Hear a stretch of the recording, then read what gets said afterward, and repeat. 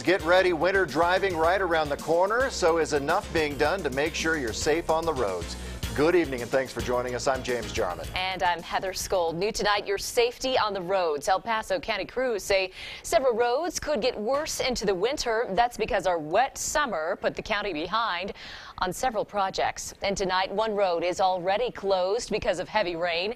The county says Black Forest Road closed a week early between Swan and Shoup roads. They plan to close it next week because they thought it would get worse this coming winter. But a failing culvert is just too dangerous tonight because of today's rain.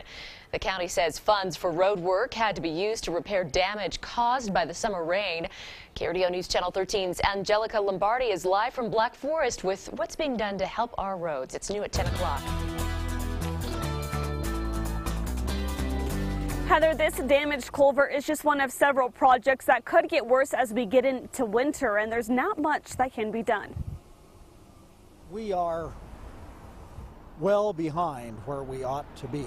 Dave Rose says the roads will only get worse because of limited funds and resources. As soon as we're not plowing snow, those same trucks begin to do patch crew. Crews say their biggest concern so far this winter is this failing culvert off of Shoup Road. It was installed back in 1976, and now pipes and dirt are starting to wash away. It's going to be a pain.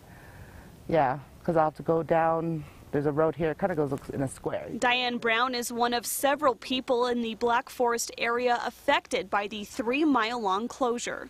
Especially if it snows. That'll be a lot harder because the roads around. Oh, I'm sure for everybody who has to detour, it will be an inconvenience. And when I want to go north, of course, then I'll have to go the long way around instead of the short way. A temporary but necessary closure to ensure safety. The number one priority, of course, is public safety. You want to make sure that you have the roads open so that the fire trucks and ambulances can get there and folks can get to work.